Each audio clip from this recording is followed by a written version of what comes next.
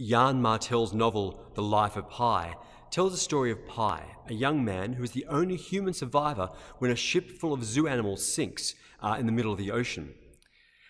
Pi finds himself on a life raft with a hyena, a zebra, and a tiger. The hyena eats the zebra, the tiger eats the hyena, and Pi fears for his life, but manages to tame and even to befriend the tiger. And over many months they are adrift together at sea, encountering many adventures, and their survival is a tale of awe and wonder as they encounter flying fish, fluorescent birds, a floating island full of meerkats and carnivorous plants. When they finally wash up ashore many months later, the tiger jumps ashore, but then turns back to look at Pi as if to say thank you before running off into the bush, never to be seen again. Investigators then come to ask Pi how he managed to be the only survivor and how he survived for so long, but they flat out refuse to believe his version of events, saying they're too fantastical to be true. So Pi tells a different version of his survival story, a far more grim story of misery and suffering and survival. And at the end, he asks the investigators, so which is the better story? Which do you prefer? To which they reluctantly agree, the one with the animals. To which Pi replies, and so it goes with God. There are many stories which we can tell in more than one way. The story of our universe begins 13.7 billion years ago, when a singularity exploded into the Big Bang, sending matter and energy out in every direction. And over billions of years, clouds of hydrogen gas coalesced together, and gravity condensed them to the point where nuclear fusion would begin, and stars were born. And around 5 billion years ago, one such star, which we call the Sun, coalesced and had leftover matter orbiting, which became planets. And the planets in time cooled enough so that on one planet, single-celled life could emerge. And through random mutation and natural selection, those single-celled organisms developed into far more complex organisms. And eventually one species, humans, grew bigger brains and became the dominant dominant species on the planet. And they developed various cultures and various elements, and they remained the dominant life form on the planet for as long as the planet and the atmosphere could support their ever-growing numbers. At some stage in the future, if they're not wiped out by an asteroid or some other cataclysm, eventually the Sun itself will destroy the Earth, when near the end of its life it will expand, billowing outwards past the orbits of its own closest 4 planets, and the Earth will be vaporized, and all human life will be over and forgotten. The Sun itself will either dissipate or explode, but then other stars too, larger stars throughout the universe, will continue to live and die, some of them becoming supernovae, casting out new clouds of gas, which in time once again coalesce, and the cycle of birth and death of stars continues. But over many tens of billions of years, as the universe continues to expand outwards, the forces of gravity become less and less, and there's simply not enough matter to pull together to produce new stars.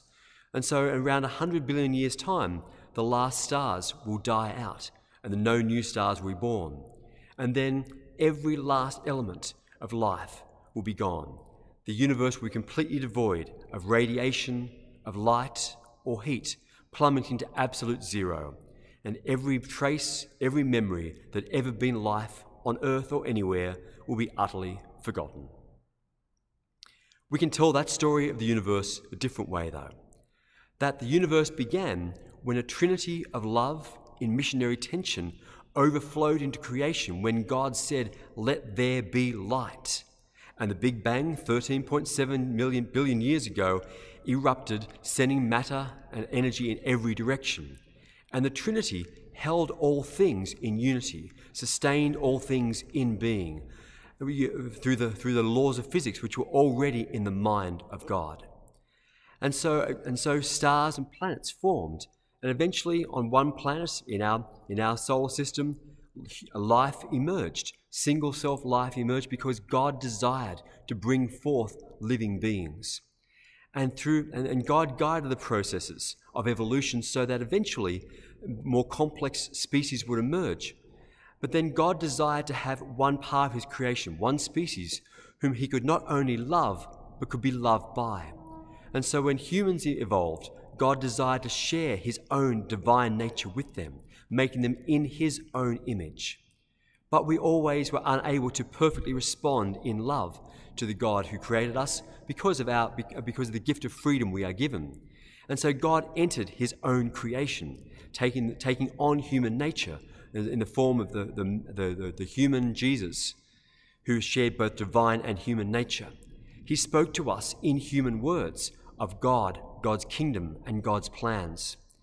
When he was crucified, he offered himself in sacrifice, which became the hinge moment of all creation, bringing all humanity and all creation into a closer relation with God than ever before.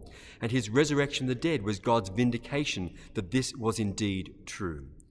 God continued to be present within his creation by the Holy Spirit, which was available to all people, and all people were invited to continue to build God's kingdom on earth, as indeed it was in heaven.